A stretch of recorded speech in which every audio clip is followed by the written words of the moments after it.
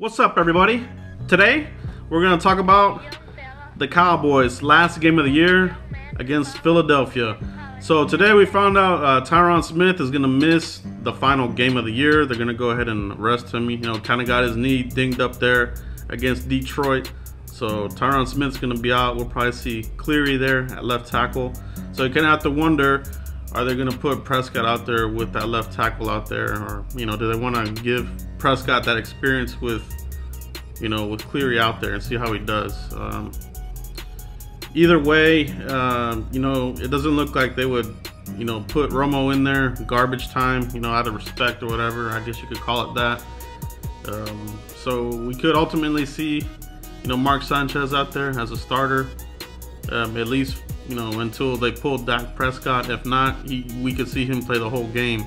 So we'll see what happens. But right now, that's what it looks like. That's what I think is what's gonna happen. So what do y'all think? Well, let me ask you this: do you think that Romo should get some playing time?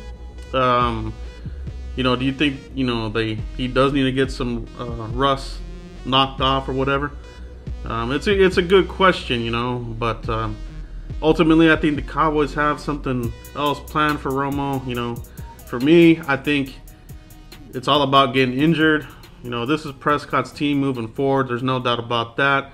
So for me, if Romo were to get injured, you know, in this last preseason game, you can't trade that guy. You won't be able to trade him injured like that, because then his career would probably be officially over. I think if he takes another injury, he's done. That's it. So I think that's the game plan. I think that's been the Cowboys' game plan from the get-go, and it's coming to fruition. So that's what I think. Let me know what y'all think about that, you know. Let me know in the comments. Let me know what's going on with what y'all think too. Peace.